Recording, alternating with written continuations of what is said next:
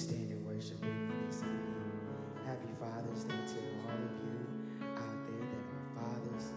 If you're watching online, if you're in the sanctuary, today is such a good day to celebrate. I know I probably don't sound like it because I'm running low on my voice, but you all are going to help me out this evening. And so I'm super excited to be here with you all. How many are just glad to be back in the house of the Lord? Isn't God good? He's such a good, good Father. And we're going to sing about it today. Amen? Come on, let's just worship him this evening. Can you put your hands together?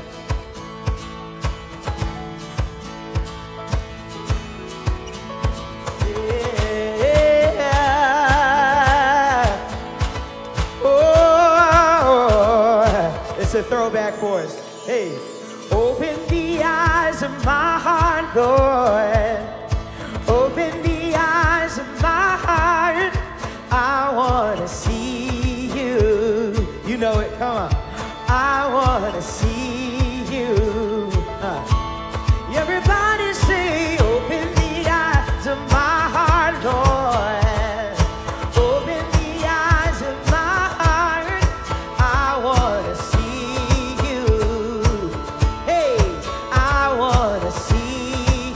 Come on, let's sing it again.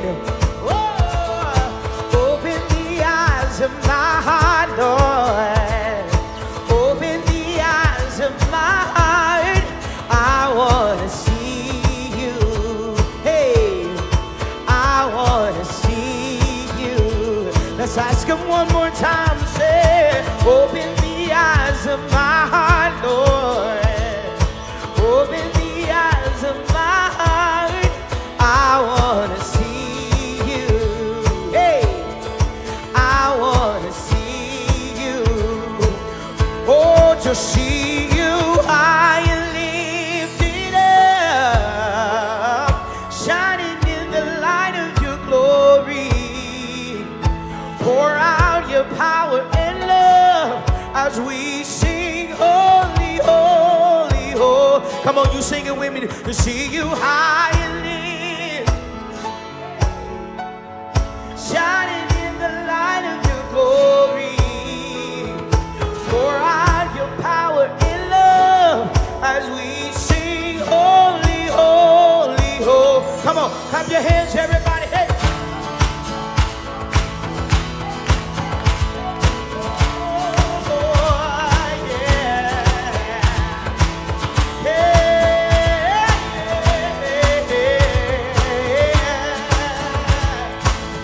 Sing that again. Open the eyes of my heart. Oh, you got it. Come on.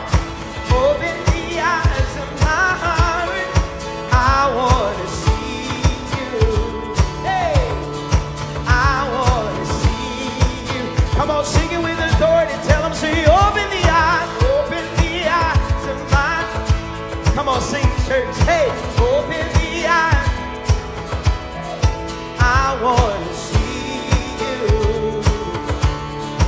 I want to see you. Let's take it to that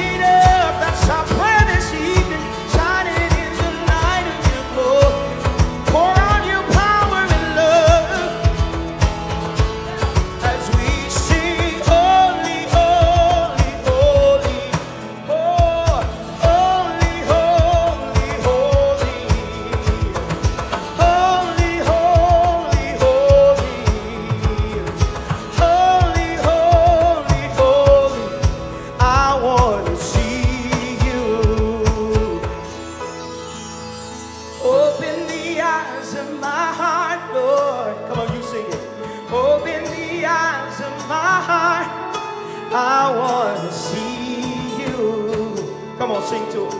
I want to see you. Whoa, open the eyes of my heart, Lord. Open the eyes of my heart. I want to see you. I want to see you. Oh, I want to see you. I want to see you. Come on, lift your hands and sing that. I want to see you. I want to see you. One more time. I want to see you. Come on, give God praise all over here. What a great, great, great God we serve. How many came to worship him this evening?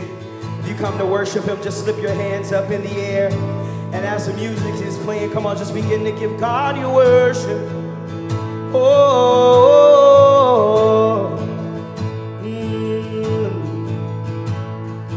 I've heard 1,000 stories of what they think you're like, but I've heard the tender whisper of love in the dead of night as you tell me that you're pleasing, that I'm never alone. You're a good, good Father.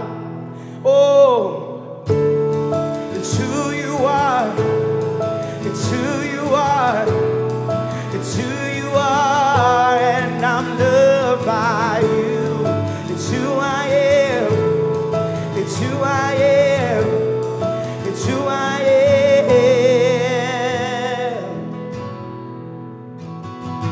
I've seen many searching for answers far and wide, and I know we're all searching for answers. Only you provide, because you know what we need before we say a word. You're a good, good Father.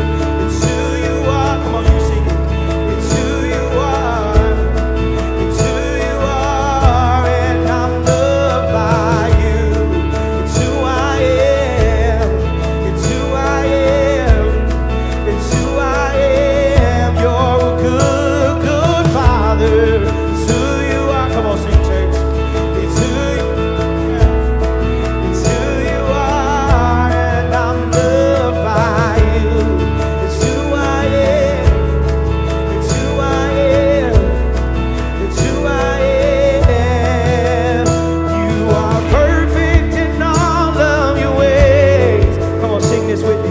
You're perfect in all of your ways. Yeah, you're perfect in all of your ways to us. Come on, lift your hands and say, you're perfect in all of your ways. You're perfect in all of your ways. Yeah, you're perfect in all of your ways to us. Oh, you're perfect in all of your ways. You're perfect in all of your ways. Yeah, you're perfect in all of your ways to us. Love so undeniable, I can hardly speak. Peace so unexplainable, I can hardly think as you call me. Deeper still, keep on calling me. Deeper still as you call me. Deeper still into love. Love, love, you're a good, good Father. It's who you are. It's who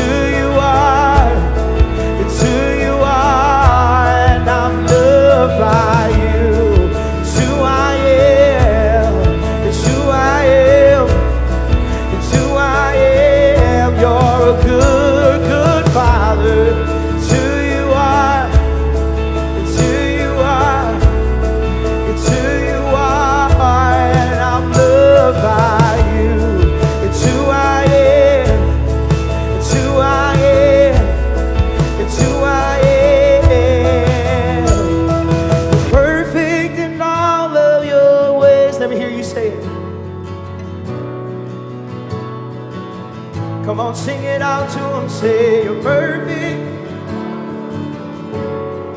to us. Come on, sing it straight to Jesus. Say you're perfect in all of your, yeah. You're perfect in all of your ways, yeah. Perfect in all of your ways to us. One more time, you're a good Father. It's who you are, sing church. It's, yeah. It's who you are, and I'm loved by you. It's who I am. It's who I am. It's who I am. You're a good Father. It's who you are. It's who you are. It's who you are, and I'm loved by you. It's who I am. It's who I am. It's who I am.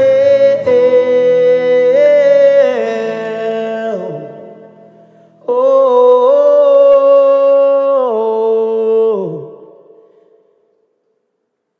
we love you, Jesus. Come on, lift your hands in His presence. Spirit of the Lord is already here. He's already moving. He's already speaking. Thank you for inviting us into what you're already doing, God. Have your way in this place, Jesus. Have your way in our hearts, Jesus. We came to be with you, God. Oh,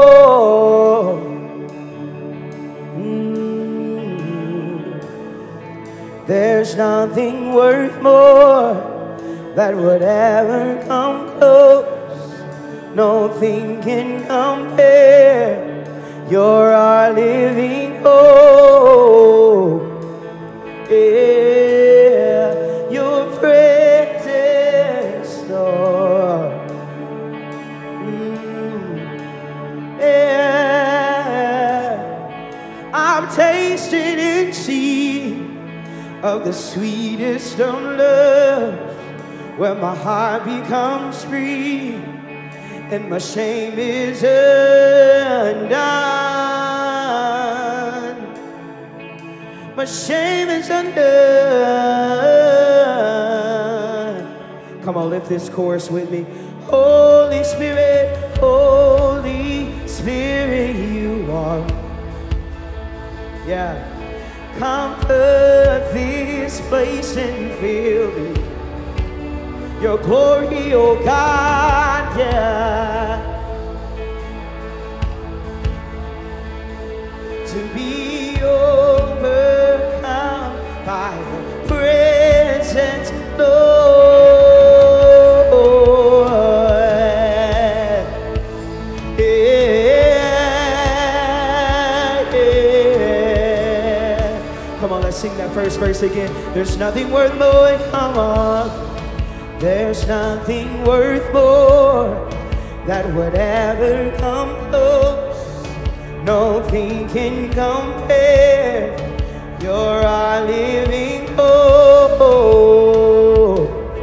Oh, your presence, Lord. Yeah. I've tasted and seen of the sweetest of loves, where my heart becomes free and my shame is undone. Yeah, your presence, Lord. Oh, Holy Spirit, you are welcome here. Comfort this place and fill the atmosphere. Your glory, God. God is what our hearts long for, to be overcome by presence. Come on, you sing it, say, Holy Spirit, Holy Spirit, you're honored here.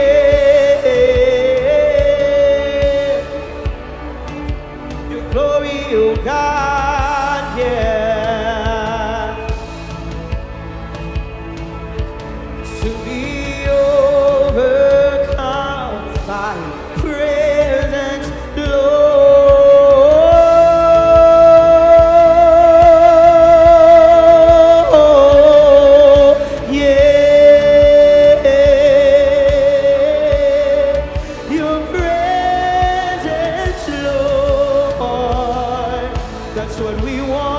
That's what we need, yeah.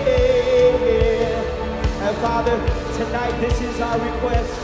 Oh, let us become more aware of your presence. Let us experience the glory of your goodness. Let us become more aware of your presence. Let us experience the glory of your goodness. Let us become more aware of your presence. Let us experience the glory of your goodness.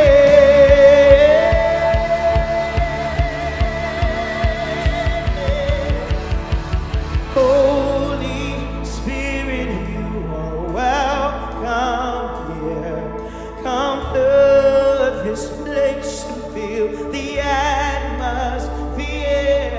Your glory, God, is what hearts long for, to be overcome by your presence, Lord. Holy Spirit, you're honored here.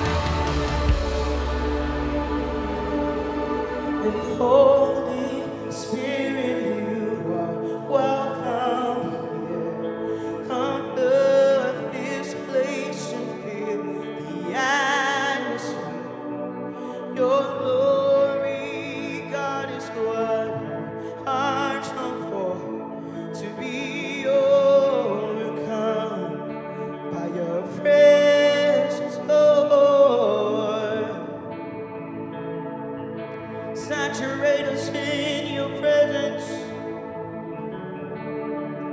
Fill us in your presence. Transform us in your presence. Yeah.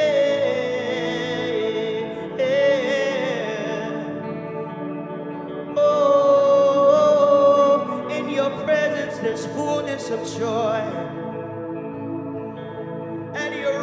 Pleasures evermore. Oh, set a fire down in my soul that I can't contain, that I can't control.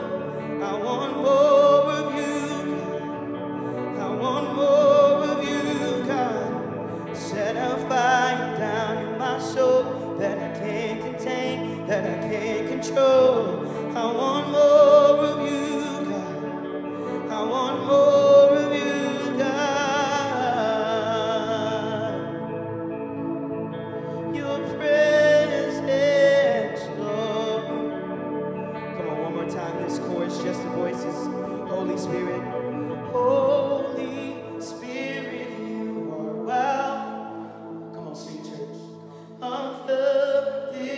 place and fill the atmosphere. Yeah.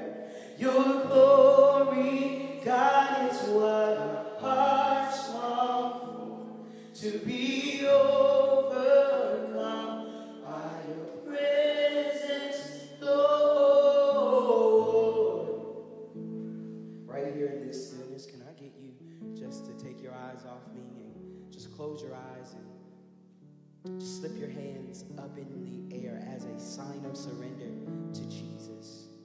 And while your eyes are closed and your hands are lifted, just begin to give God your worship. And what I mean by that, just begin to speak well of him. Father, you are so good. There's nobody greater than you. You all didn't come to hear me sing. You came to meet with the Father, so do that now. God, our healer, we came to worship you. You're the only desires of our heart, God. We just want to be where you are. Oh, 'cause where you are, there's freedom. Thank you, Jesus. Where you are, there is healing. Hey, you turn our mourning to dancing. You turn our sorrows to joy. Thank you, Jesus. Thank you, Jesus. Thank you, Jesus. Hey, hey, oh, Holy Spirit, you are welcome here. Come flood this place and fill the atmosphere. Your glory, God, is what our hearts long for, to be overcome by your presence, Lord.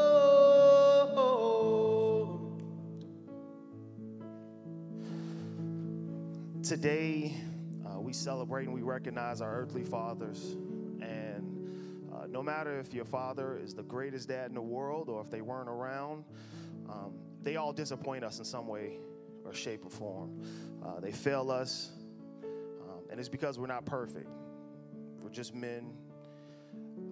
But I'm so thankful that I can be reminded today that we've got a heavenly Father who is perfect. He'll never disappoint us. He'll never let us down. And he loves us deeply. In fact, the scripture tells us that God loved us so much that he sacrificed his own son just for us, just so that we can be free. And so as we get ready to partake in communion, we remember that. Remember that Jesus, he took the bread and he broke it and he said, "This is my body that's broken for you." So let's eat in remembrance.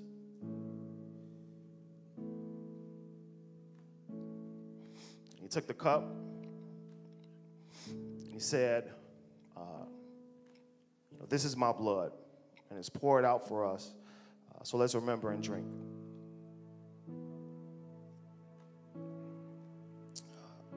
Lord Jesus, we come thanking you for your sacrifice. God, we thank you for your love that runs deep, and it's a love that we'll never understand.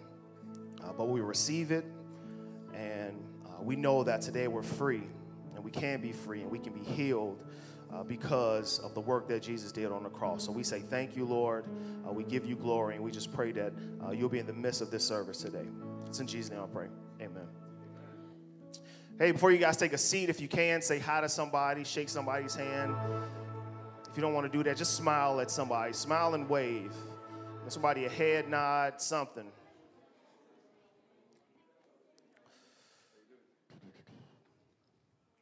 All right, you guys can be seated. Welcome to New Life Community Church in Oaklawn. If this is your first or second time here, please stop at the welcome booth outside. We got a gift for our first-time visitors, and as I say that, I just remember that I didn't even give my father-in-law a gift, and it's his first time visiting, so sorry about that. But please stop at the welcome booth. We got a gift for you, information that we can give you. And also welcome cards are located at the welcome booth and under the seats here.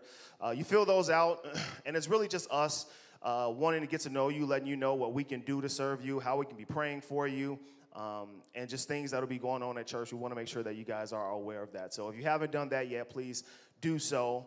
And in terms of announcements, this coming Friday, June 24th, we will have our worship night here in the church. Yeah, there you go. Yeah.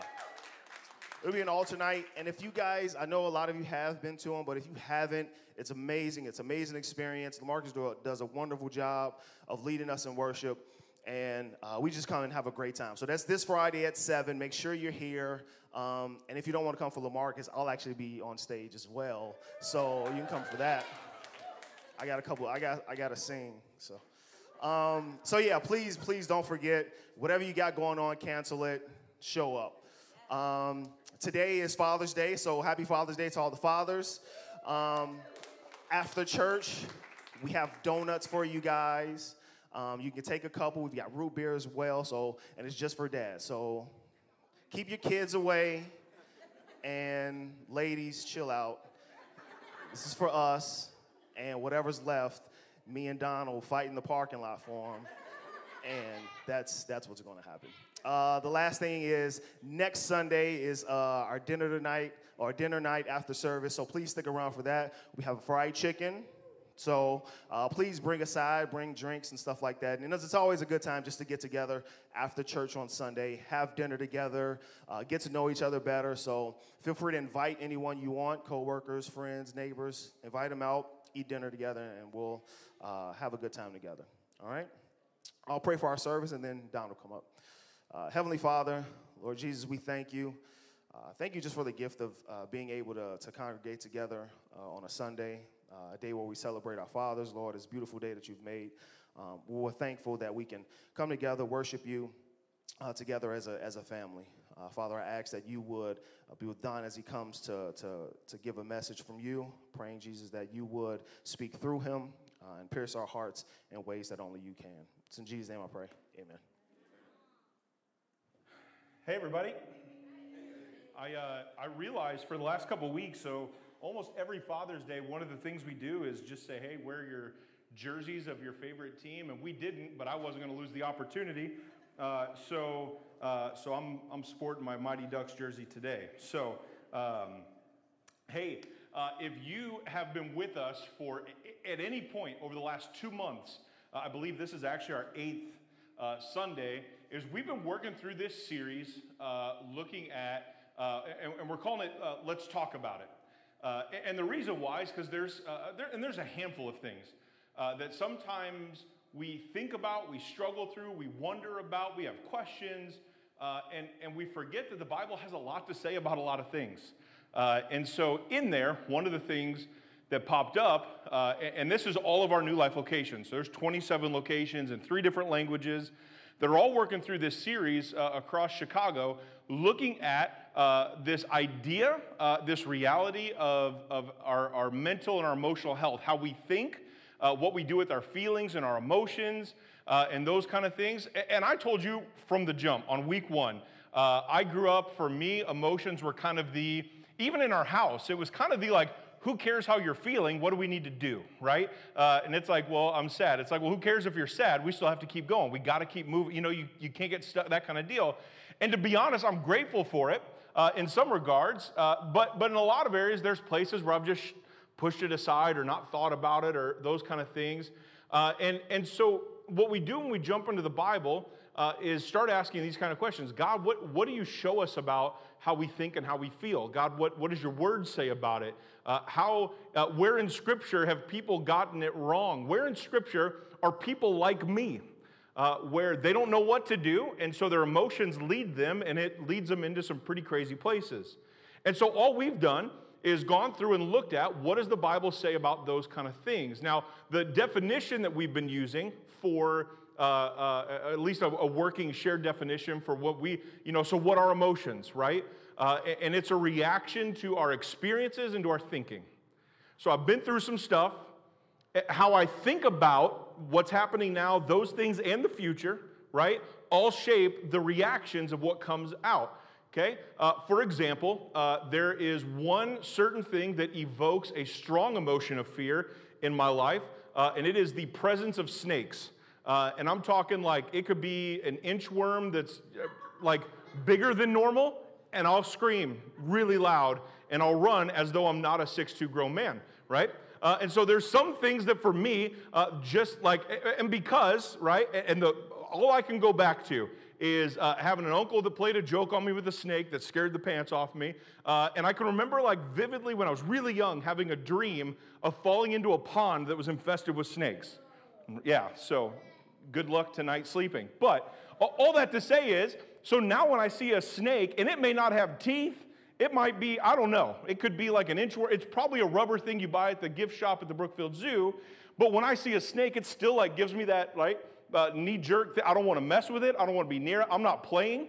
Like, I don't want you to be like, oh, Don, come on, just hang out this. Like, I don't want to play with you like that, right? I'm out. I'm good. I'm fine, right? Because there's an emotion that's a reaction. And it's out of some kind of experience and some kind of thinking about that. And so all of us have that, whether it's some trauma stuff from our childhood or things with neglect or issues with anger or all these different things. And a lot of us fail to realize how much of that plays into our spiritual maturity, how much of that stems out of what we actually believe about God.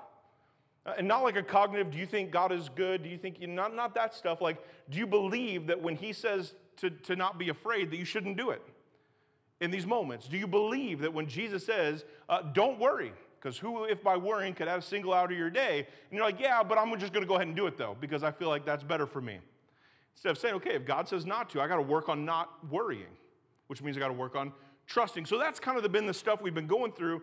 One of the areas that's been helpful for me in reading and preparing for this has been the book of Ecclesiastes. Now, I don't know if you've ever read it. We could do a show of hands if you even know how to spell it. And I'm grateful for autocorrect because I've botched this thing so many times, right?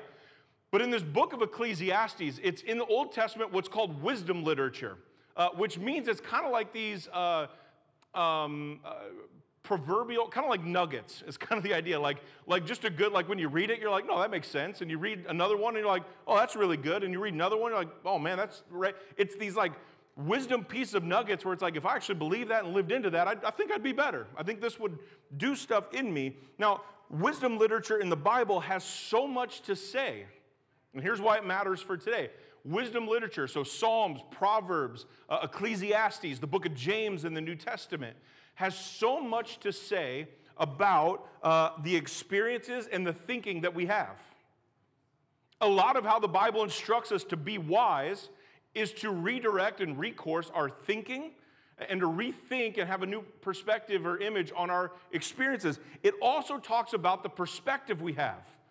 Wise people view money this way, foolish people view money that way. Wise people think about things this way, foolish people think about things this way. It's the set of glasses you put on when you're processing and thinking through what's going on in life. And pay attention, and all of that rolls into this, and how we live because of it.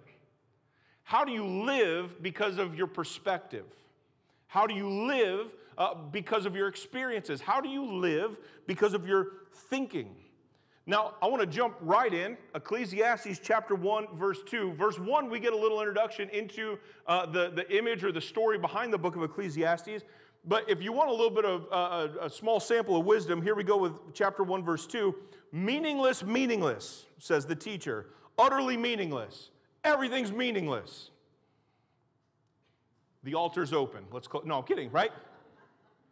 But he starts off by saying, listen, everything I thought mattered doesn't matter. Everything we put weight and value into doesn't matter. But here's what he's really saying. The Greek word there, and I know you want to say it, so we're going to do it together. The Hebrew word is havel. So go ahead and say havel. Okay, so when he says meaningless, meaningless, it's havel, havel. Everything is havel. And what that word means, it's not, if you've got a good King James, like the real Bible, you'll hear vanity, right? If it's another one, you might hear meaningless. But what it doesn't mean is that it doesn't have any value. What it actually means is that it's temporary and it's unable to provide purposeful meaning. The word literally means vapor or smoke or mist. It gives this image of something that's extremely temporary. Something that you can see, right? And this is kind of like the movie cinema image of like, when they see the ghost and they put their hand through it and it kind of like disappears and goes away. You can't grab onto it. It's not actually tangible. You can't do anything with it. And all the writer of Ecclesiastes is saying, and what he'll do for the rest of the book, is take these different topics and he'll go through and show how you can try to reach and grab and hold on to these things, but you can't because it's like a vapor, it's like a mist, it's meaningless, it's vanity. Does that make sense? And so what he does, and here's why I think it connects into what we're talking about in this series, is because if we could get our minds wrapped around and our perspective shifted towards the things that actually matter, we'd be able to see clearly the things that don't matter. Proverbs often says it's the wise man or woman who can see things in the value that they actually have. It's the fool that chases after everything, hoping it solves everything. And so what I want us to do in the book of Ecclesiastes, right, it's helpful. Now, it's hard to preach through a 12-chapter book, so don't worry, we're not going verse by verse, and you'll be out of here before midnight. But it's helpful to look through and see because we've got potentially King Solomon, the wisest person that's ever lived, who's giving a book about everything he's ever done. And if you read through there, because we got kids in the room, I can't read all of it, because he's tried a bunch of stuff, right, like late-night MTV stuff, and has come to the conclusion none of it did anything he hoped it would.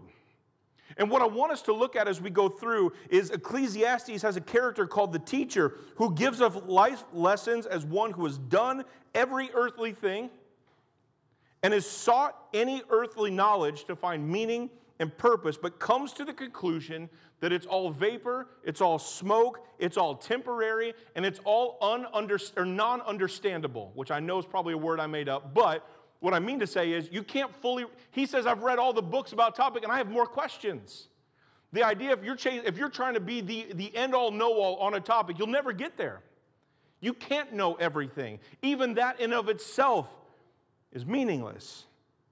Now, I want us to be in Ecclesiastes because so much of our mental and emotional health derives out of our perspective on life, our past experiences, our current reality, and our future possibilities, and the way we emote, the way we react based on our emotions towards the past and towards our current and towards whatever could be, will really play into how we think and feel about what's going on. Listen, and here's what I mean. Here's why perspective matters so much. Think about it this way. Think about all the things you're worried about, at least your top two, the biggest things you're worried about in life right now. And like the deep ones, like the big worries, right? Now think about this. Do you think that's the same stuff that a Ukrainian soldier is currently worried about? Probably not. They left their family at the border a couple months ago. Probably doesn't know if they're ever going to see them. My guess is the things I'm worried about that I think are the biggest things in the world are not the biggest things you get the image, because it's perspective. As a Christian, you're afraid of things that a Christian in northern India is not concerned about, because they're undergoing like real persecution, like being pulled out of the house and shot in front of your family type stuff, because you believe in Jesus. So the stuff I worry about, because of my perspective, is not the same thing as a brother and sister in Christ in northern India is concerned about, because we have different perspectives. Is that helpful? Right? Think about it this way. If we're going to take a trip in history, a lot of us, how do you handle difficult situations? Right? For a lot of us, it's like, man, we feel burdened and overloaded and all this stuff. And I was watching a couple of movies this week, and man, one of the things that brought me to was thinking through how do I handle difficult situations. And in one of these movies was about this a mother who was in slavery with her kids and watching her husband get sold off and her kids get sold off. And to think, how do I handle difficult situations compared to a slave mother from 150 years ago? How did they handle difficult situations? Perspective's helpful. Think about this. How do we grieve? How do we handle loss and sorrow? Compared to a Holocaust survivor who watched their family separated when they got off the train at the concentration camp and had to grieve that. You get the image. I don't think comparison's always helpful. But sometimes it's helpful for us to realize some of the times the things that we get overwhelmed by are just because of our perspective, not because of the reality. And it's helpful for us to get a different image, to zoom out of just our life, to look at the global experience of humanity, which God has a pretty good take on since He created it, right? And to see what does God speak into and what does He share about how we're doing. Our perspective about our experiences shapes our thinking and our emotional responses. So pay attention to this. If we can discipline our perspective, if we can actually take a hold of that and make sure that the way we see is the way God wants us to see, right? Some of you, at least you know how to do it with your mouth when you walk into church. I don't know about outside of here, but you know how to talk in church versus like lunch shift at work kind of stuff, right? Because you know how to discipline yourself, given the reason and the situation, the circumstances. The reality is we've got more control than we probably think we do over certain areas of our life. If we can take our perspective and make it captive to the gospel, make it captive to Christ, we can mature the mental and emotional aspects of our life. It's all about discipleship. How do we become more and more like Christ in the way we think and in the way we feel, and today, because of our perspective, all right? Now, the first thing I want us to look at is this. If we're going to disciple our perspective for the sake of our emotions, the first thing I want us to pay attention to, and this is all out of the book of Ecclesiastes, is to accept that we are consumed and affected by the meaningless.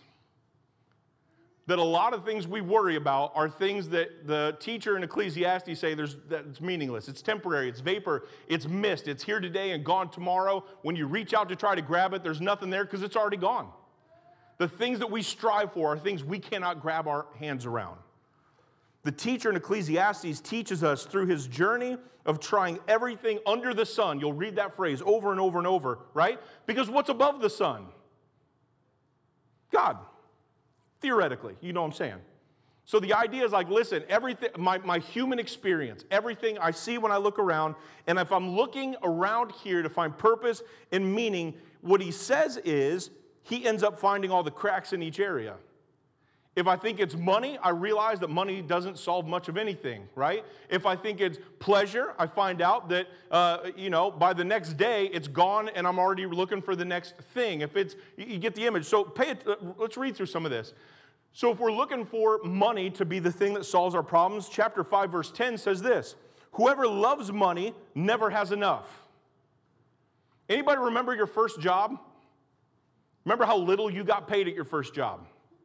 Right? I worked at a movie theater. I don't even think we made minimum wage, and somehow it was legal, all right? And I remember getting that first paycheck. It was $132, and I thought no one could stop me. I was 15 and ready to go, right? You know what I'm saying? Now, if someone handed you a paycheck for the last 2 weeks and it was $132, you'd have some questions. Why? Because you got more money, but now it just doesn't seem as valuable. You were given more, but you found more to spend it on. That's why he says, whoever loves money, you never have enough. Because more will always get you. He goes, whoever loves wealth is never satisfied with their income. This, too, is like vapor or smoke. It doesn't solve old problems. It creates new ones. So he says, you can chase all you want to, but you're going to find out there. Let's keep going. Think about things like this. What about status? Man, if I could be in this status, if people would look at me this way, then I feel like I would find some purpose and meaning. But he says in chapter 2, verse 16, he says, for the wise, like the fool, will not be long remembered. That's not, like, this isn't encouraging stuff on Father's Day, so I apologize. But pay attention, right? Listen, whether you're wise or foolish, probably about 100 years, not many people are going to remember you. Anybody know their great-great-great-grandpa's name? And that's your great-great-grandpa. Like, I want my great-great-grandkids to, like, have my name written on their wall with a picture, right, where they remember me daily because of what I poured into their great-great-grandpa. You know what I'm saying? Like, I want to, but he says, listen, the reality is you won't be long remembered. The days have already come when both have been forgotten. Like a fool, the wise too must die. And the image he gives is this: it's wise to know that your life has an expiration date. Because just like everything else, your life too is temporary. Then he goes on and says this. He's like, so I hated life because the work that is done under the sun was grievous to me. All of it is vapor or smoke, like chasing after the wind. I tried to rise the ladder. I tried to make something out of myself. But no matter how you are seen or what you accomplish, it all goes away within a few years after your death. So he's not saying that work doesn't matter. He's not saying none of that. What he's saying is if that's where you're trying to stake your value, when it goes away, everything you put your value into goes with it. What about significance? Chapter 6, verse 12, he says, for who knows what is good for a person in life during the few and meaningless, right, temporary, smoke-filled, vapor idea days they pass through like a shadow? Who can tell them what will happen under the sun after they're gone? The stuff you're chasing after, you won't be able to grab it. And if you do, it'll be gone quicker, right? Not to say that we don't have value or meaning, but a humble reminder that that after we're gone, our accomplishments and the things we've made much of will not last long in history's memory, right? Anybody know the name of the person that invented the air conditioning unit? Is anybody thankful for him? Right? We don't remember their name. In my life, it's like outside of the grill, it's like the most impressive thing in human history to me, right? And I don't know their names. Why? Because there's a lot of things that we will accomplish that may not have, are what we think is significant. Our names may not be as attached to it as what we wish they were.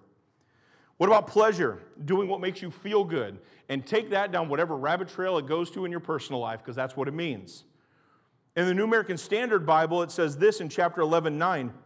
Rejoice, young man, during your childhood, and let your heart be pleasant during the days of young manhood, and follow the impulses of your heart and the desires of your eyes. Now listen, if someone would have showed me this Bible verse when I was like late into high school, I would have said, God's blessing everything I'm currently doing, right? So, hey, go do it. Enjoy it. Have fun with it. Do whatever your heart leads you to, go for it. But pay attention, right? Because do this if you want to, but then he goes on with a helpful perspective at the end, continuing in verse 9. Yet know this, as you're doing all that God will bring you to judgment for all these things. You can do it if you want to, but just know that doesn't mean God's going to stop watching your life. He's not released the desire for your heart. He says this, so remove, right? We're talking about emotions. Remove grief and anger from your heart. And put away pain from your body for this reason, because childhood and the prime of life are fleeting. What he's saying, you don't have time to just sit in anger over all this stuff for the rest of your life. Let go of it. Because you're wasting some of your best years on some stuff that's vapor or smoke or meaningless. Don't let emotions linger, because you will waste the best of years of your life shackled to your feelings. So much of what we value the most and think are big deals or will solve big problems are fleeting like a temporary smoke. As quick as you can see it, it resolves and then it's gone. How much of our life is consumed and affected by the pursuit or desire for more money? Right? And I'm sure everybody, because it's church, you're like, no, not me. Right? Until you pass that billboard that shows how much the Powerball's worth right now. And then all of a sudden you're like, no, that could do some stuff. Right? What about chasing after things like an important status? Chasing after significance? Chasing after pleasure and what makes you feel good?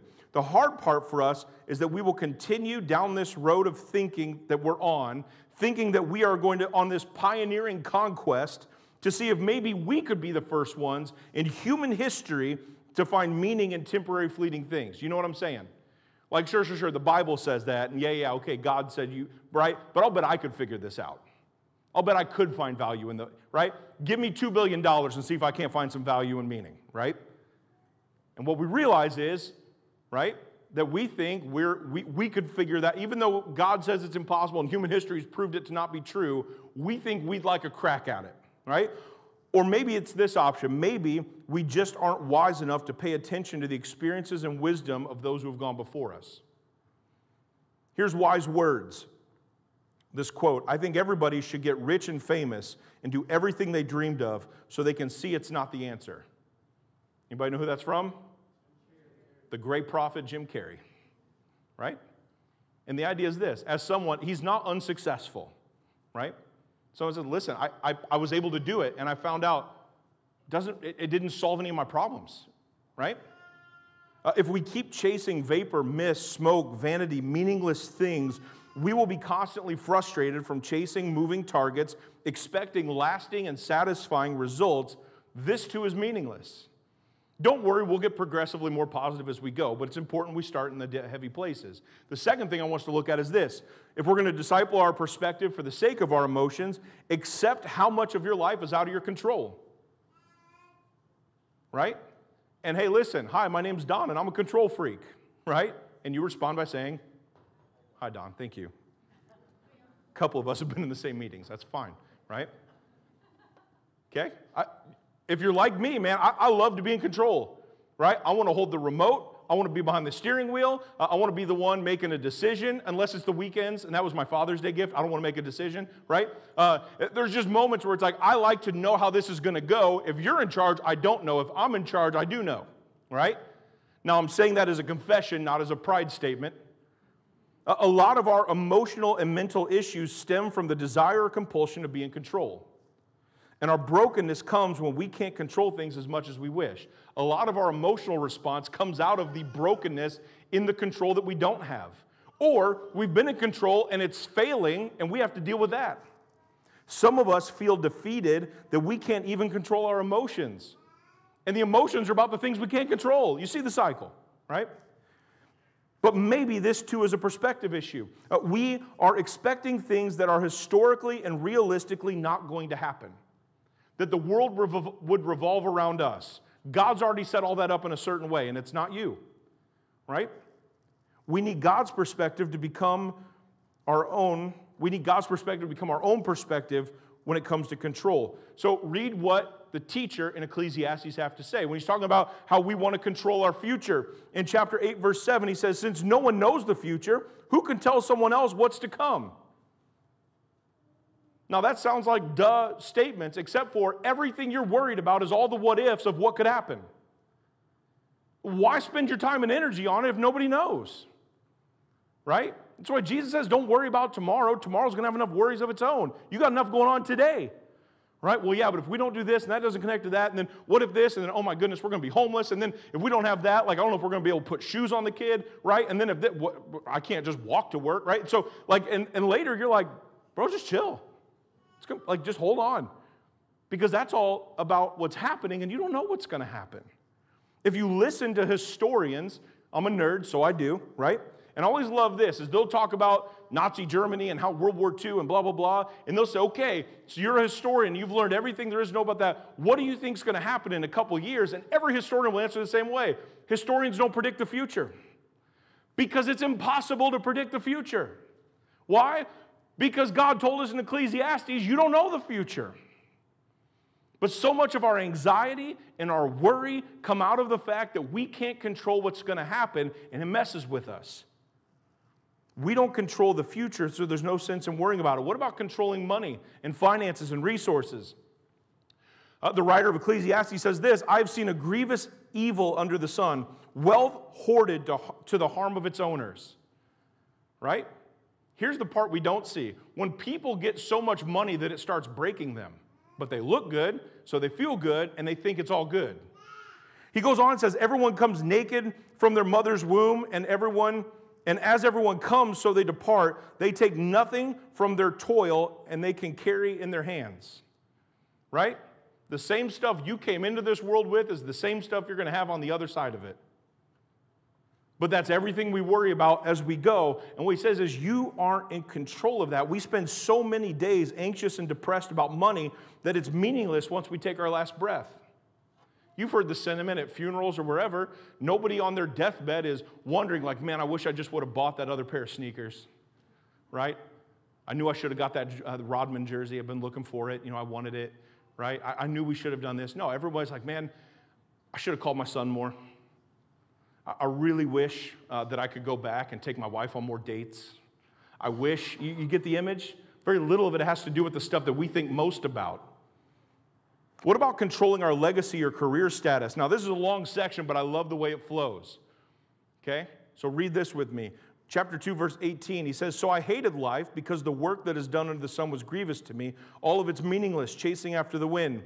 He said, I hated all the things that I had toiled for under the sun, everything I worked hard for and exhausted myself for, because I must leave them to one who comes after me. Because everything I've worked for, when I die, it means nothing to anybody else. And someone else is going to have to pick up where I left off. And who knows whether that person is going to be wise or foolish. You get the image? Everything I've worked to build, all the reputation I've built to grow, all of that stuff, when I die, it's going to go to somebody else. And they might be done with it. They might be wise, I don't know. And then he says will have control. Pay attention. They will have control over all the fruit of my toil, which I have poured my effort and skill under the sun. Because I don't have control over how everyone else is going to handle the stuff I've put myself into.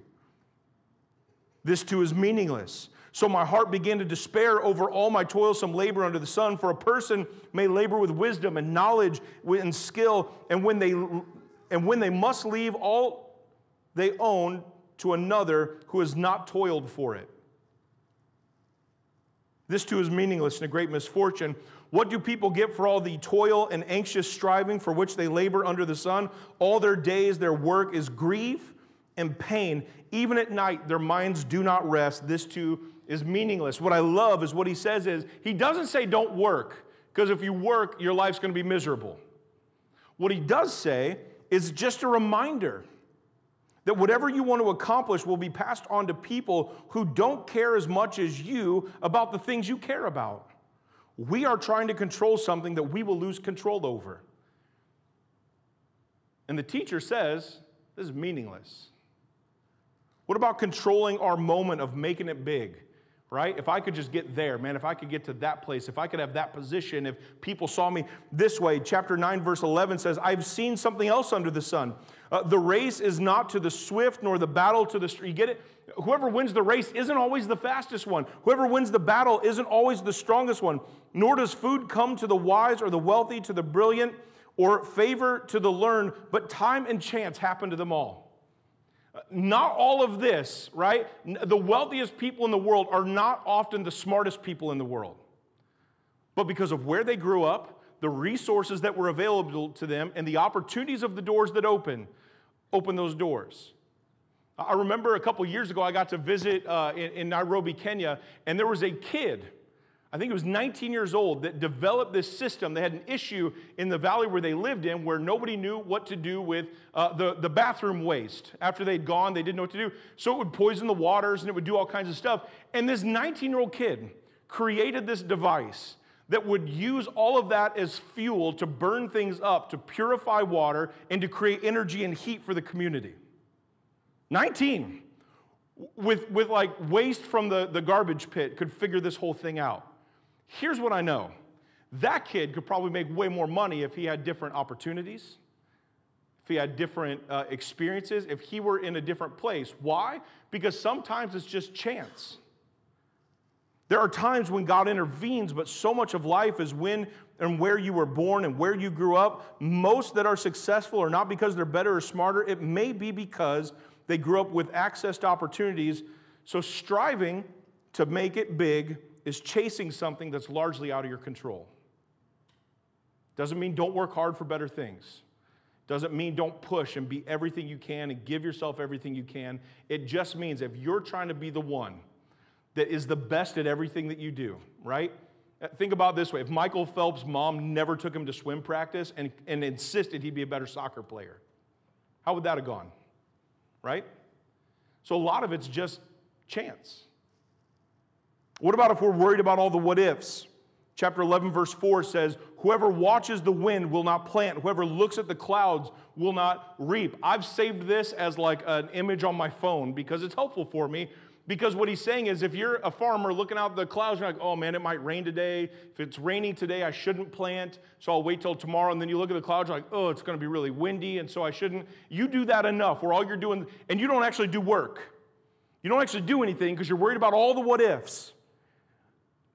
Then May, and then June, and then July, and then August, and September pass, and October, when you should have been reaping a harvest, you never actually planted seeds because you were too worried about all the what ifs. And we're anxious about the what ifs, and we get depressed about the what ifs, and we get angry about the what ifs. And so we never actually do things, right? If we're giving a prophetic word into our culture, we don't actually do anything because we're emotionally engaged in all the what ifs. What he says is whoever looks to the clouds will not reap. So the actual work that needs to happen doesn't happen because we look at all the what ifs of what could happen. We're so concerned about the future that we're not focused on what we should be doing today. So perspective, you can't be in as much control as you want, but you can trust God with everything. You can't be in control of everything, but he's already in control of everything. It's smoke, it's vapor, it's mist to strive for control. This too is meaningless. Now don't worry, this third point, we're going to take a real sharp angle towards the positive, all right? But it's important because if we know that the things that we find value in, there's nothing valuable there. Not nothing valuable, there's nothing that can sustain the amount of and level of purpose and meaning we want to give it. And then if we know that we're not in as much control as we wish we were, it helps us think through our perspective on how we actually engage people, how we actually engage our days, how we actually engage our work life. And we land on this, and this is what the teacher gives us over and over in the book of Ecclesiastes, is to accept God's gift in the ordinary.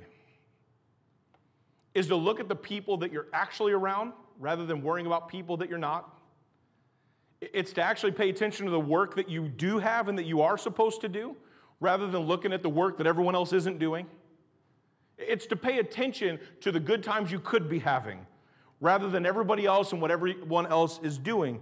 Once our pursuit for meaning and striving for control are confronted, challenged, and understood as a temporary vapor or mist, then we start pursuing that there is, what is there in this life to find deep value in? I love this. Here's one. The idea that we are not to live life alone. You need people around you. That's one of the things we find value in.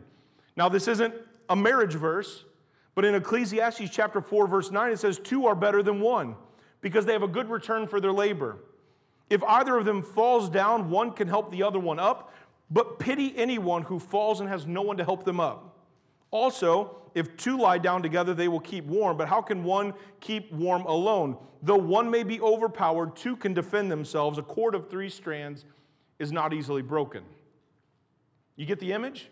Everything is isolation, by yourself. I got this. Listen, I got this is not the best plan for life. To understand that you need community. You need people who are asking you hard questions, who are encouraging you when it's deserved, who are challenging you when it's needed. This isn't a marriage verse. It's a verse about deep friendships. Listen, isolating yourself and distancing yourself from others is not a defense mechanism. It's a death sentence.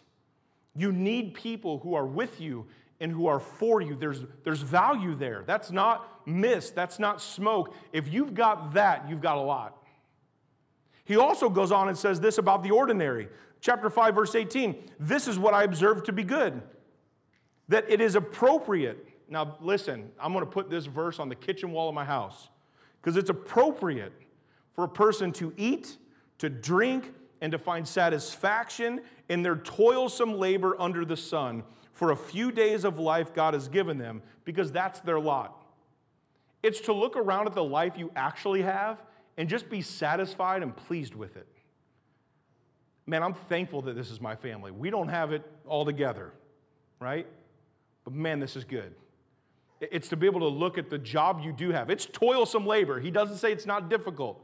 But to look at the job you do have and to look at it every day and say, I'm glad I've got one. And if this is the one I got, I'm happy for whatever happens today. You got the cranky dude that you work with. Maybe you're the cranky dude that everyone else has to work with, right? But you look at it and you're like, I'm glad that this, if I can be satisfied in this, like, God, thank you. Let him be in control of the next job or the next opportunity. But I guarantee part of that door opening when God decides to do it is whether you were faithful with the one he gave you now. He says, man, if I was able to find satisfaction and joy here, right? Enjoy a good meal. The word of the Lord, right? Like, really enjoy it. Like, savor it, right? I had a steak this week. Thank you, Jesus. Right? And usually, I'm in this race with myself to see who can eat my plate the fastest. And I usually win, right? But man, slowing down and just enjoying a meal, like not scarfing it down for consumption, just to keep moving, that's the image he gives. Just actually enjoy, like you have to eat, but enjoy it. It's a good moment. He says, enjoy a drink, right? He doesn't say like drink so much that you're numb, you won't enjoy any of that. But slow down and just enjoy those moments of calming down. Let it bless you. Find satisfaction and joy in the work that you do every day. Verse 19 says, moreover, when God gives someone wealth and possessions, the ability to enjoy them, to accept their lot and to be happy in their toil, to accept that this is it. I'm not in Elon Musk's position. I don't know what to do with all my billions, right? I'm not in the position of someone that owns an island in the Caribbean. That's not my deal, right? But I got this. And if I can be happy with this, there's meaning and value. There's something tangible that I can hold on to. There's purpose there. He says, this is a gift of God. They seldom reflect on the days of their life because God keeps them occupied with the gladness of their heart. You get the image there in that last verse? For someone who's content, it's a good word, content, with things as they are. You're not the one, man, 5 years ago, that was a good year, way back then. You have an inability to look back at better days because you're just thankful for the ones that you're in. And you have an inability to be worried and concerned about whatever's coming because tomorrow morning you're going to wake up into that day and you're going to be thankful for the ordinary that it is. Does that make sense? And he says that's not meaningless. That's actually got value. It's got value. If you're doing this right, you don't look backwards claiming that those were good years because you've learned how to make these days the good days. The last one, and this is how he sums up or wraps up the whole book of Ecclesiastes in chapter 12, verse 13. He says, now that all has been heard, 11 and a half chapters of wisdom. He says, now that all that's been heard, here's the conclusion of the matter. Fear God and keep his commandments, for this is the duty of all mankind. For God will bring every deed into judgment, including every hidden thing, whether it's good or evil. You get the image? He says, after all this stuff, just know there's going to come a day where all the vapor is going to go away because you're going to breathe your last breath, and then that's it. And then what really matters is, did you pay attention to the stuff that really matters? Was it a money chase to see who could get more and buy more, right? You want the slingshot, so you've been like saving, you want that. And you also want like, the super nice car, so you've been saving for that one. You want the bigger house, so that's all you're pursuing. Or you really want people to think something of you, right? Your Instagram looks ridiculous because all 4 followers like everything you do, right? And you're like, man, if I can just get like 3 million more, I'll be a billionaire, right? So you pursue and you pursue and you pursue and you pursue. And here's the reality. Do you love today? Are you thankful for what's happening in your life right now? Can you look around with contentment and say, God, you've been so good. I know work's hard. I know it's difficult, but I'm grateful. Like genuinely grateful. Have a reverent respect for God. He says, fear God. And it's not the idea that you're scared of him. It's a weighty, a lot of it's the same root as the word glory. It's this idea that there's a heaviness to God that's deep. Have that kind of respect for God, and it will guard your thinking, it will guard your feeling, and it will guard your acting. My guess is that most of your emotionally driven seasons of life have been ones where your perspective of God was of him being belittled, distant, or ignored. If you hold God where he actually belongs, then what he says actually carries weight in your life. And if you're like me, listen, hey, and yeah, if you get some dude that comes up to you in the mall and is like, hey, dude, do you want me to help you with your money investments? No, bro, I don't want you to help me with my money investments, right? But my guess is if you got a handwritten letter from Warren Buffett saying, hey, can I help you with your finance? You'd be like, bro, I'll be there in 4 hours. Right? Show it. Why?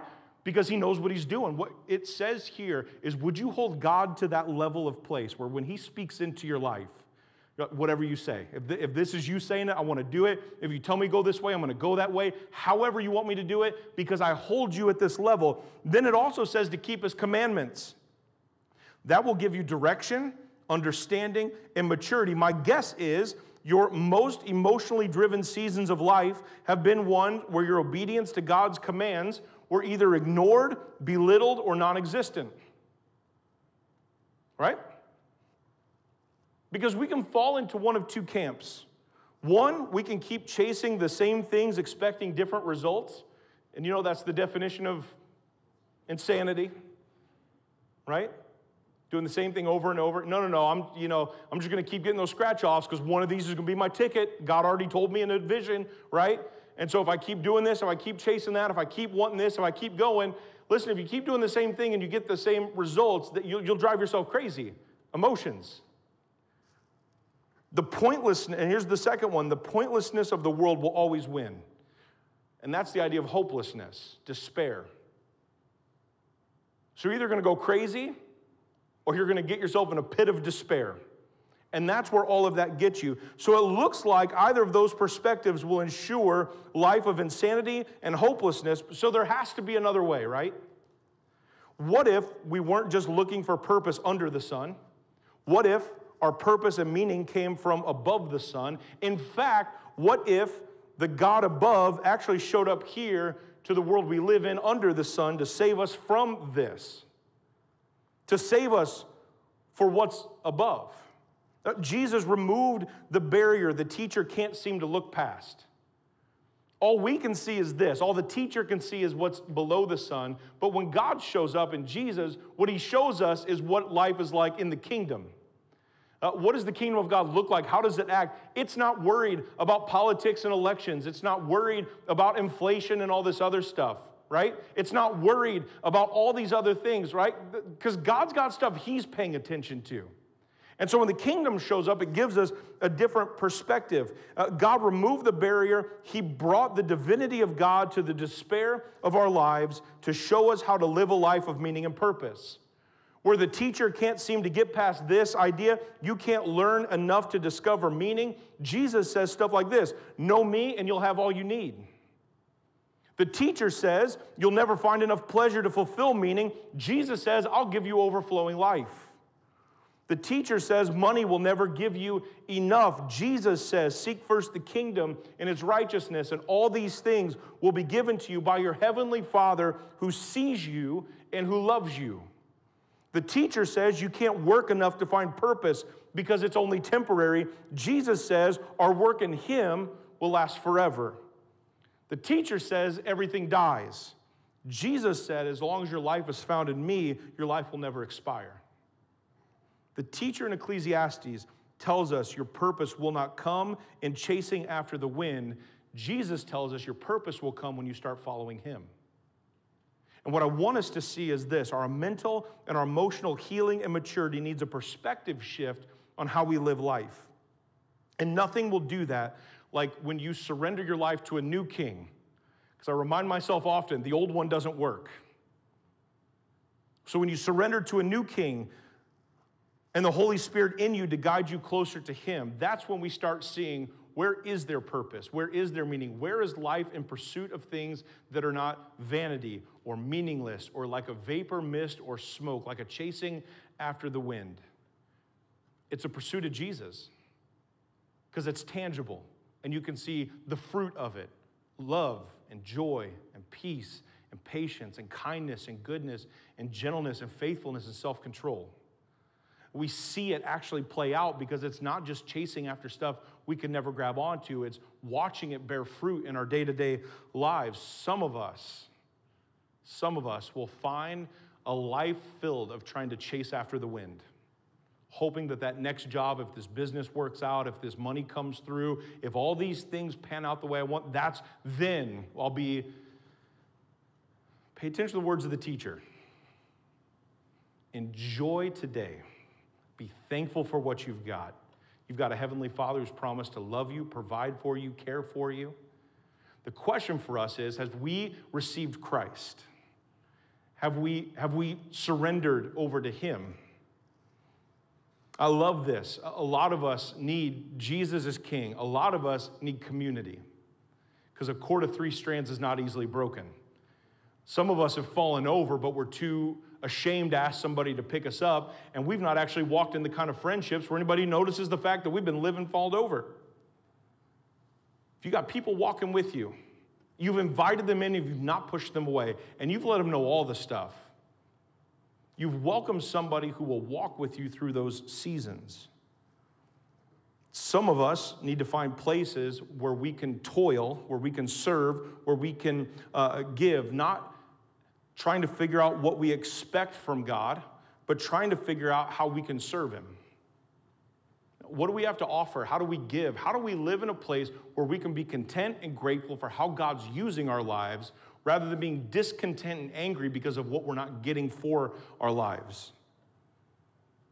What I want us to see is this, and man, listen, I knew I was going to be trying to preach an entire book of the Bible, right?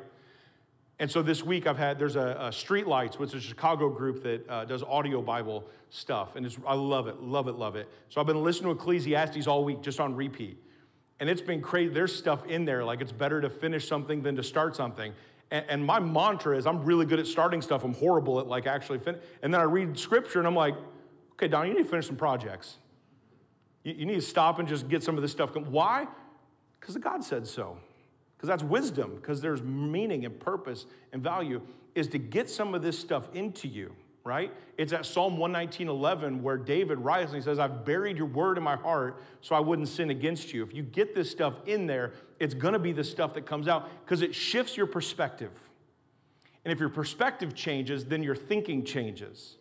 And whatever you've experienced in the past, whatever you're experiencing now, and whatever's going to come in the future, your emotions towards it will be more matured, it'll be more discipled because you've allowed the Word of God, the wisdom of God, and the leading of the Holy Spirit help you in those moments, right?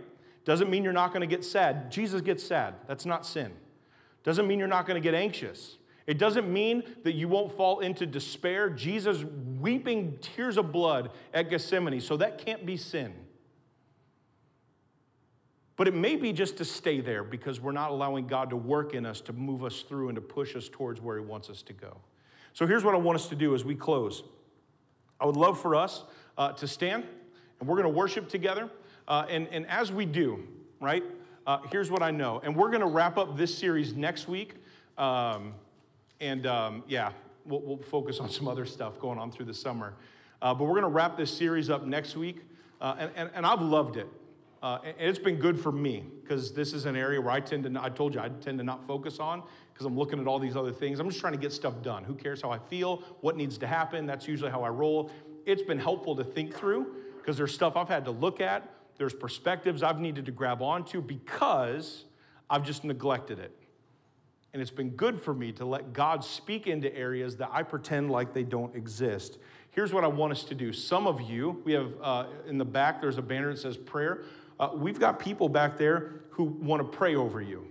And some of you need prayer and you need to lay down some areas that you've been trying to control and find meaning in. And you know it's holding up a lot of stuff and you know it's messing with a lot of things and you know you need to let that go. Would you go back there and just let somebody pray over you? And if you walked in this room with stuff that's just heavy and you just need someone to put a hand on your shoulder and to pray over you and has nothing to do with emotions or the book of Ecclesiastes or anything, would you please just go back there and let us pray over you? All of us in this room, here's my hope, is as we worship. What we're doing, and I love this song, what we're doing as we worship in these moments are offering everything we've got to God, right? Romans says, offer your body as a living sacrifice, holy and pleasing to God. What he means is not just your sins. Don't just give that to God. It's everything. It's your brain. It's the way you think. It's your heart. It's the way you feel. It's your physical body. It's the way you act and what you do. Is you roll all that back up onto the altar and you say, God, this is all yours. Because that's what he's looking for. That's what he's looking for. And sometimes we've kept our emotions away because we want to feel how we want to feel. We want to get angry if we want to get angry. We want to handle it how we want to handle it. Sometimes in our thinking, we've let that brokenness there hold us back from letting God break through stuff that we want to matter more than anything to the rest of the world. And God's just asking us, would you let me lead you through it to the other side of it? So during this time, would this be a chance for you? And you can do it whether you want to come up and get on a knee and cry that out to God, whether you want to just where you're at, lift your hands up. And here's what I love. All over Scripture, lifting hands throughout the Bible is this symbol of just letting go, right? Just releasing it. You can't hold on to anything that you're not grabbing onto. So when you open up, you're just saying, God, take it, take it, take it. But it also leaves your hands empty to catch something too. And it allows you to say, God, after I've been emptied, I just want to receive. Whatever you've got, I want to be filled up. Because if God doesn't fill me up, something else is going to. And so maybe for you, that's a posture of worship that you need to take. I would just encourage you to physically respond in some way. Physically respond in some way. To let God know. And for you yourself, you need to do it. Is to lay all that stuff down at the cross. And let Jesus be what fills you up. Lord Jesus, as we worship and as we sing, Father, my prayer is this. God, that there would be emotional and mental healing in our church for no reason other than that's your job. You've promised you'd save us, and it's not just from bad stuff we've done. It's from stuff that we're currently slaves to, stuff that currently has us in bondage, things that we can't mentally break through, things we can't emotionally work our way out of. So, Lord, would you, Father, would you take the cuffs off? Would you show us you can break those chains? Would you remind us that you're not just big enough for our sin, you're big enough for the stuff we're still dealing with today? That we would release that there would be peace and joy, that we would live right because you've been good and you're king over our life. So Father, as we worship, God, I pray that we would have the ability to open those hands up and let go of all the things that we try to control, that we've tried to find meaning in, that we're searching for, and say, God, none of that works. We want to lay all that at your feet. But God, with those empty hands, would you fill us up with who you are and what you have for our life? God, would Jesus show up in our life if we don't have him? Would the Spirit of God move in? God, would this be a moment where you show up and move in as we surrender our lives to you? Some of us for the first time, some of us for like the 575th time. Because we can't live without you. We can't feel without you. We can't think without you. So God, would you show up into every area of who we are so we would be discipled to be more like Jesus and we would be free to live more like you. It's in Jesus' name we pray. Amen.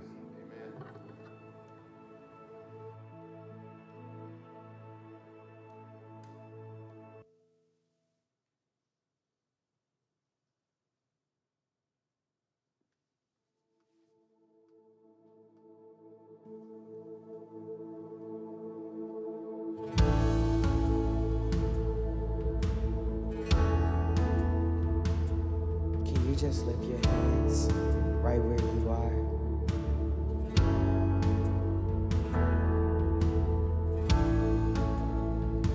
Yeah. What a mighty God you are.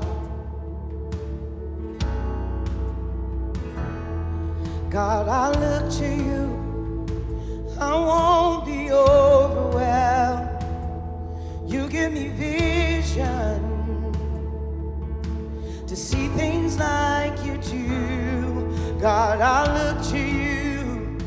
You're where my help comes from. You give me wisdom. You know just what to do, yeah.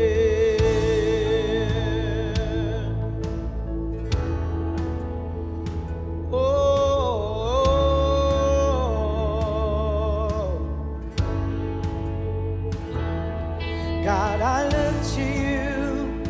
I won't be overwhelmed. You give me vision to see things like you do. God, I look to you. You're where my help comes from. You give me wisdom. You know just what to do, yeah.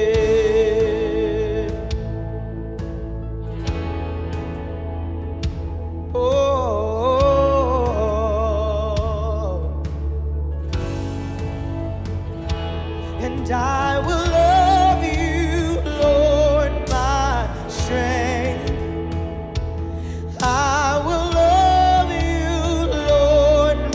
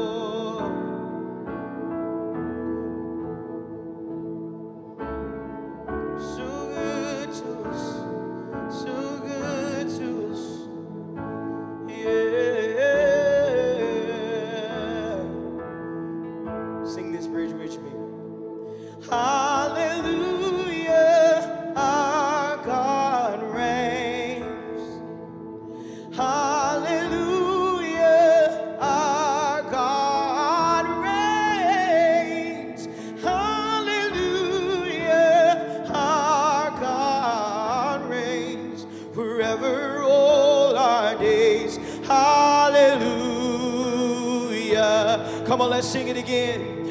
Hallelujah, our God reigns. Hallelujah, our God reigns.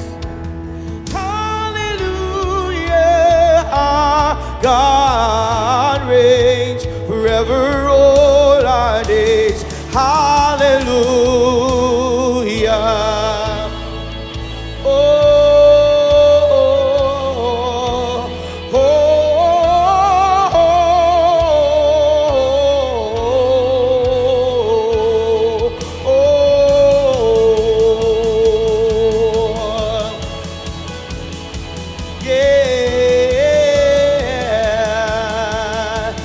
Declare this bridge one more time. Hallelujah.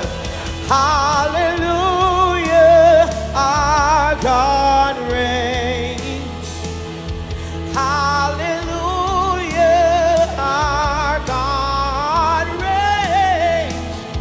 Hallelujah. Our God, He reigns forever all our days. Hallelujah. Hallelujah. Yeah.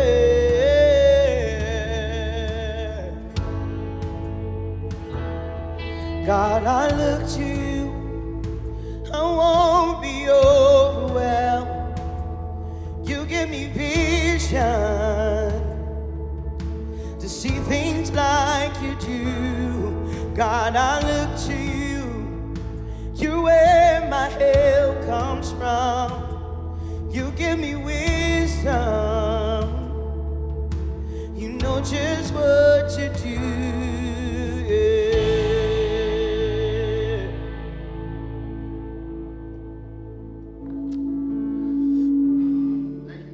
Man, if you're like me, I was singing through that thinking, if I could just do that on Tuesday, though, that I wouldn't be overwhelmed, that you're where my help comes from. If that's how I was thinking on Wednesday. And so what we want to do, and I love, and Lamarcus probably doesn't give himself enough credit, the songs we sing in worship are the songs I carry with me through the week. I'm finding stuff on Spotify, trying to carry it. And he actually has if you look up New Life Oaklawn on Spotify, you'll find he keeps a playlist so you can follow the worship songs we do. And man, for me, because it gives me the prayers for my week. And songs like that are the lyrics that I need to be praying. It's reminders, it's stuff that I need to train my brain to think different. And for a lot of us, my prayer is this, is that this is the stuff that reacts more naturally out of us. You know what? I'm not going to be overwhelmed because I know where my help comes from. That God's the one who reigns. He's king, not all this other stuff, not these realities, not politics, not the news cycle. It's Jesus. Jesus reigns. That's who reigns. We need to remember that because it shapes our perspective and it trains us in discipleship over our thinking and over our feeling. So let me pray for us and then we'll dismiss. Lord Jesus, Father, we've come to be reminded that you are Lord over all things. And that includes areas. Some weeks we'll talk about finances. Some weeks we talk about just word for word through your word and what you teach to the church and how we're supposed to live and how we're supposed to be mindful of certain things. Some weeks we look at a lot of different things, but God, there's weeks where we need to be reminded that we need to take our thoughts and our feelings captive and surrender them and make them obedient to you, Jesus. God, we're grateful that you've created us like you to be people who feel. We have those things that naturally come out of us because they naturally are responses for you. But God, would you help us shepherd those towards you, not the things we want to get worried about, not the things we get angry about or anxious about, not the things we lose hope in and turn to despair. But God, would we be so anchored in who you are that we can look at today and say, these are good days. I'm content with what you've done. I'm content with who you are. I'm grateful for what's happening. God, I'm blessed. And not because we think in some positive self-help type stuff, but because our souls are anchored in your hope. Because when you speak, we believe it. And God, we do believe that you are doing incredible things in our time. And we confess that so many times we look at all the stuff that we wish you were doing, and that we wish was different and we wish was changed, that we lose sight of what you're actually doing and how good it is. So God, would you move? God, would you take our overwhelmed reality, and God, would you move us to an overcoming reality, to be reminded of who you are and what you've done. So Lord, I pray that whether it's like the women who went to the tomb to cry and to get wrapped up in despair and grief, and in that same day, because of your resurrection, were turned to joy and gladness. God, would you do that in our lives? Not for any reason other than the fact that you came out of the grave, and that's enough for us to turn around in our life what we think and what we feel based on who you are and what you've done. Father, we love you. It's in Jesus' name we pray. Amen. Hey, gentlemen, on your way out, grab yourself a Dad's root beer. You get 2 donuts, choose them wisely, and fend your kids off like little rabbits trying to chase after it. So no, please be blessed. Just as a church, we want to say thank you to all the guys. You don't have to like prove offspring. Just go. If you're a guy, go get some donuts. Enjoy that. That's a gift from everyone in this room that just wants to honor and appreciate you guys. We love you, and have a good week.